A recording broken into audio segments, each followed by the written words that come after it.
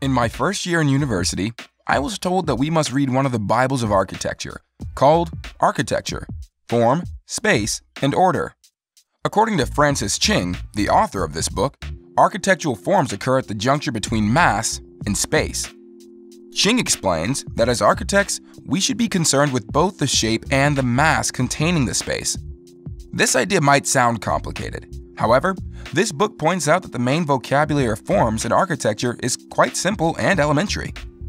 It all goes down into basic and simple ideas used to create the wonders that we all love. These elements are points, lines, and planes. A point is the prime element of form's construction.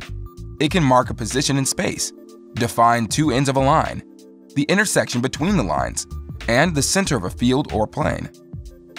A line, on the other hand, can be thought of as a point in motion.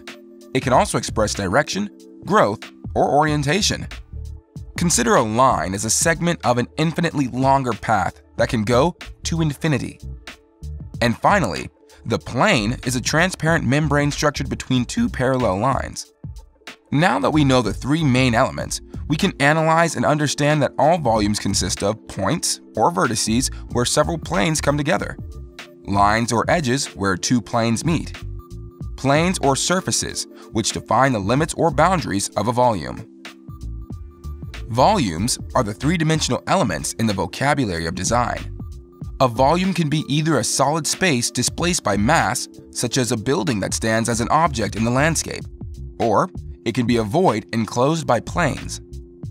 However, Ching wants us to understand that in creating spaces, we should not only be concerned with form, but also with its impact on what is around, such as the light that radiates energy and reveals the shape, colors, and textures. All are topics for another video. We are publishing educational videos on architecture on a regular basis. If you like this video, please give it a thumbs up and subscribe to our channel.